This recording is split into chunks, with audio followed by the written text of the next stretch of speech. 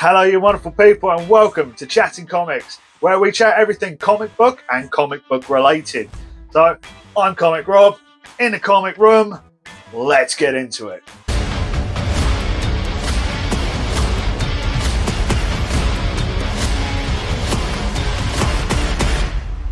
So, welcome back to another Awesome or Not video. So, I kind of enjoy doing this. I really want people to tell me what they think of these comics.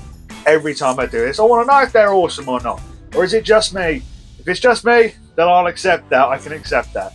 So I've got 4 comics lined up for you today, and they are not what they seem.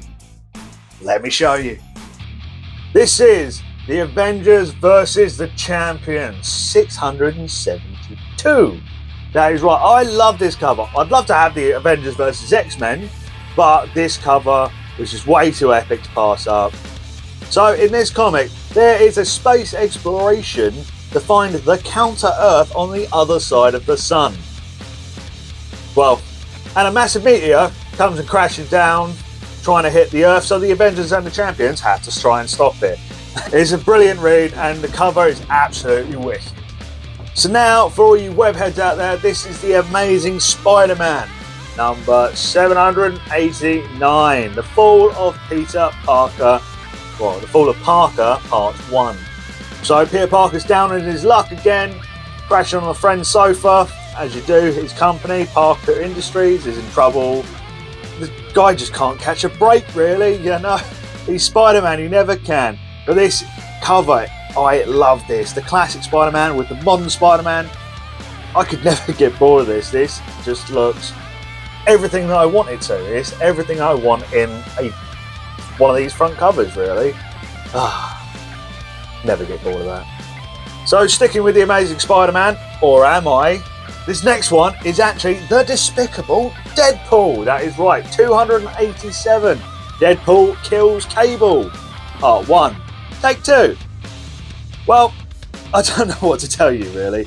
Deadpool is trying to kill Cable. Pretty standard, if you ask me.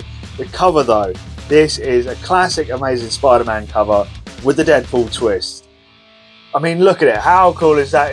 You've got Deadpool where the Punisher is, and Cable where Spider-Man is falling. They've really paid attention to the detail of the original cover.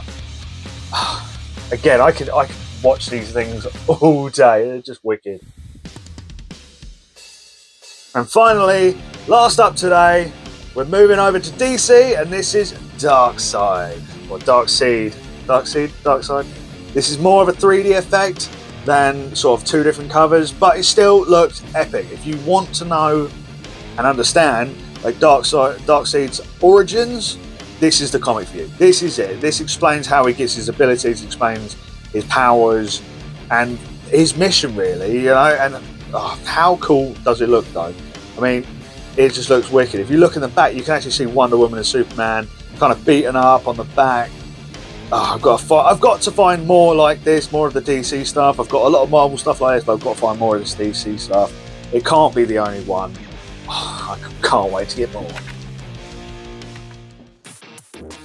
So guys, are these awesome or not? Or is one more awesome than the other? Please tell me. I'd love to know what you guys think of these. But enough of that. Remember, you guys are awesome, and I will see you in the next one.